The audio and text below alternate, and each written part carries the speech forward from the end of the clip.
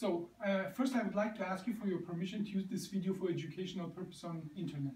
Yes, sir. Okay, thank you. I have your permission then. Yes. Now, tell me about your symptoms before the surgery. How bad was your pain before the surgery? Anywhere from a 6 or 7 to above a 10. Okay, and how long have you had those pains?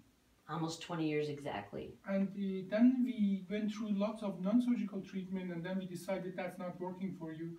Just about a month ago, we did a L5S1 OLLIF for you. Is that correct? That's correct. Now, you told me that you don't remember much from the day of the surgery, but I do remember that we ambulated you. And many times people put just a fantastic result on the internet, yeah. But you were none of those fantastic results because tell me, right after the surgery, you told me you had pain in the back and going to the leg, but you had something new after the surgery. Tell me what that was. A new pain in my foot that was never there before. I never had pain in my foot in the last 20 years. It's all been from here up. And it basically mostly is on the top of the foot and the big toe, the second toe, and the third toe. And that is actually, this is L5 nerve root. This is this nerve root. In the surgery, what we do, if you like to come closer to get a better picture of that, in the surgery you're laying on your back, and we make an incision about ½ inch on the left side. With the tube, we go inside of the disc base, and as you see, there's this nerve here. Yes. That we have to push to the side to go in to perform the surgery. We consult everybody for 15% risk of nerve root irritation. Most of the time it's just a numbness in the L5 nerve root, as you just described.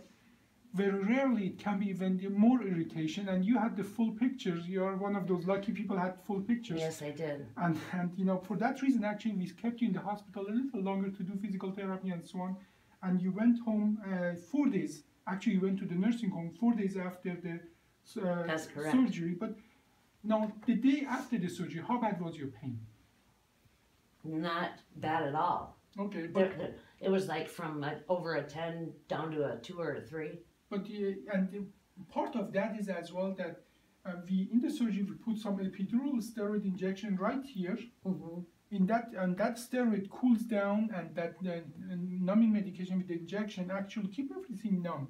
Okay. Explain it to me a little so for people to understand that. It didn't hurt in the incision, where the incisions are. It did not come down the back of my leg to behind my knee. It's going straight to my foot. Like a burning sensation. Burns. It feels like somebody's burning me with a torch or flame. What about the stingers? Like a stinger as well? Like an electricity jolt? Yes, and it jolts. Okay, now, again, you know, once we put the epidural injection there, everything is cooled down.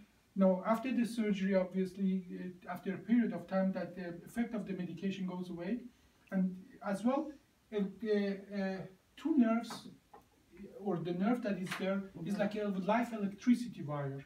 Once it come back to life and they start making connection, it's like a spark flying, that people have this, exactly this sensation that you just talked about. Yes. We compared this actually to an open surgery. Open surgery have 15%, actually 50% more risk of nerve being irritated, but many times people just feel so horrible, so miserable that that is just part of all the problems they have. But with the OLLIF, as you just described, overall they feel so much better that this is actually amplified. The symptoms that they have in the L5 nerve root is amplified, and as a matter of fact, we as well followed this up. The prognosis of this is fantastic, meaning that usually after 4 to 8 weeks, the vast majority of the people start getting better. Very few people keep that more than just few months, and those feeling of like a stinger, like a burning, is actually when the nerve is coming back to life. It's a sign of healing. That we start treating that with mainly with the pain medication, but as well with steroid injection, with Medrol dose pack as well, which is the oral steroid.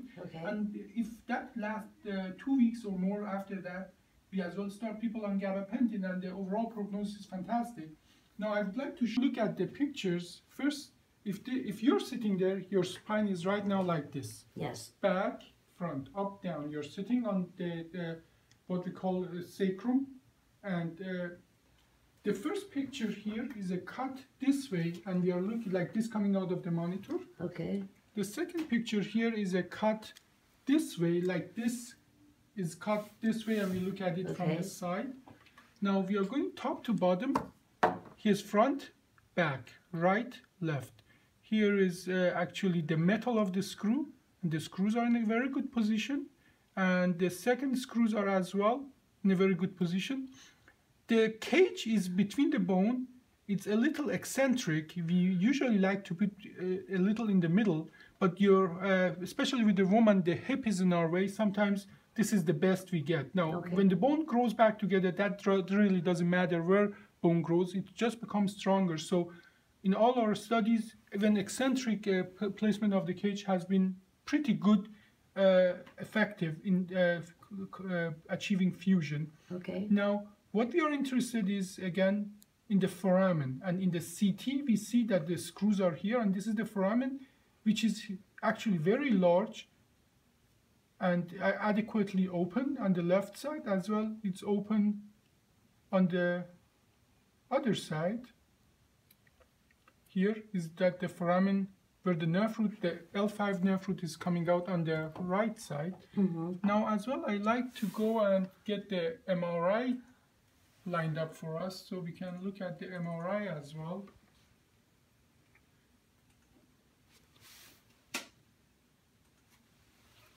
And here in the MRI that I'm going to put here, again we see that up, down, front, back, again what we call a sagittal view. And when we go to the foramen, this is the left side, we still see some sign of what we call fat around the nerve root, meaning that foramen is open. On the other side, the foramen is huge, open. But here, as well on the left side, the foramen size is adequate, and there's still some distance between some of the material there, as well as the nerve root. So what you have practically is that the 15% nerve root irritation that we talked about, and the fact that it comes usually after the surgery is mostly because of two factors.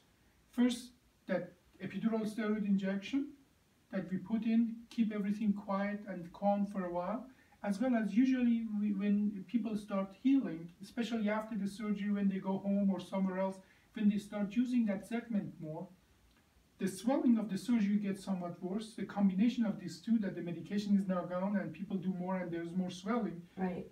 makes it happen that in some cases the pain doesn't come right after the surgery, but few days after the surgery. But still, the chance of that is actually maybe somewhat less than 15%, but we consult the patient always for 15%, which by itself is actually less than open old-fashioned surgery. Okay. Now, I think in your case, I would like to give an epidural steroid injection today. Okay. Just cool down those nerves. We will start you on some additional medication to keep you comfortable. We will do physical therapy, and I think at certain point you will notice that stingers start at some level, they get worse, they maximize around a week after they appear, but then usually start getting going down slowly over a period of few weeks. Okay. My job is not just to keep you comfortable. Nothing bad is happening. This is exactly the nerve root irritation that we talked about before the surgery. And again, looking back at more than 450 patients, the prognosis of this is extremely good. Any question? Do you have any questions? No, I do not. Thank you very okay. much. Then we Thank you, Dr. Abbasi. proceed with the nerve root injection. Okay. Okay, thank you.